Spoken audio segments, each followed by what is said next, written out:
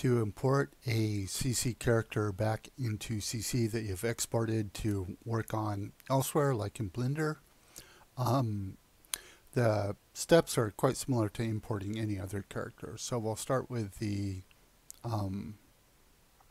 create character in the modify menu, and it will open up a window to find a character.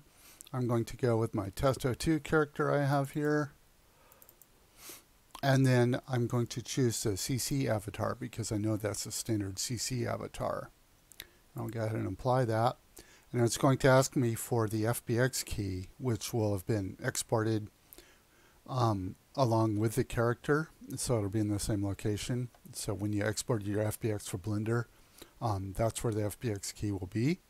And so click here to load that. I have that loaded in.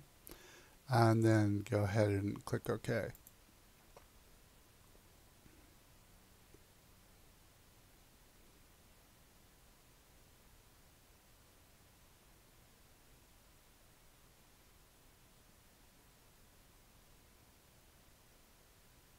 And then this window will pop up and it will, if everything is okay, you'll see pass, pass, pass all in green here for the different elements.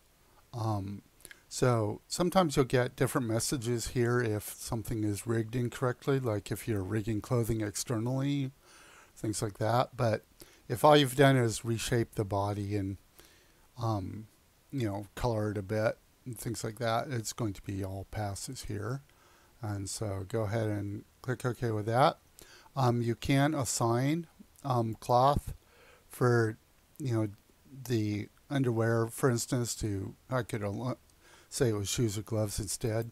So if you have different elements you've rigged to the character, you can specify them as clothing or shoes, that kind of thing.